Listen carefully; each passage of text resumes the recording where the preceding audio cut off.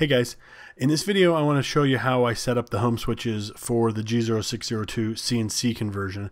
What you're looking at here is sort of a clamshell bracket that I designed to hold the micro switches that I got. Check the link in the description for where I bought the switches on Amazon. I don't get anything from you by sending you over there. These switches are pretty good. Repeatability is probably about 1/1000th or maybe 2/1000ths at best, which is not, it's honestly not as good as I need it to be, so I'm probably gonna have to come up with a better solution eventually.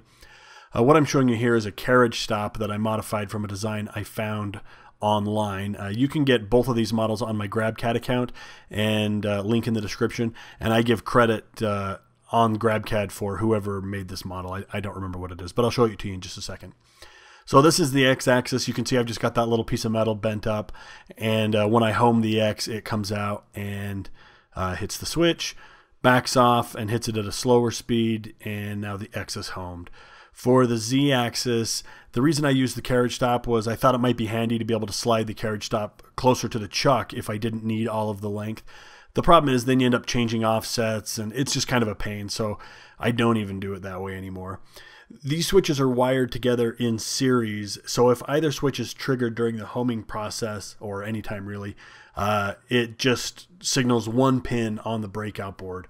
So they're also used as limits going, towards me in the X and to my right in the Z, but I don't really use them for limits. Once you've got homing switches set up, you can go into your controller. So with Linux CNC, I can go in and set my soft limits. And with the soft limits, which just means software limits, I never really have problems. I haven't crashed due to a limit issue, and yeah, it's actually worked really well. So I'm not going to show you how I wired this onto the breakout board, but like I said, it just goes to one pin. So it takes 5 volts to one pin, then goes back to ground. If you want, Linux CNC can be set up for, home limit, whatever. I mean, you could run as many switches as you have inputs and run them each to an input. I'm just doing it this way because on my breakout board, I'm very limited on the number of inputs that I have. So I just wire them together on a single input. This means you can't home the X and Y axis at the same time. They need to be homed one at a time. So I always just do the X and then the Y. That's really all there is to it. Go check out my GrabCAD if you want to download these files and use them however you like. And I'll see you in the next video.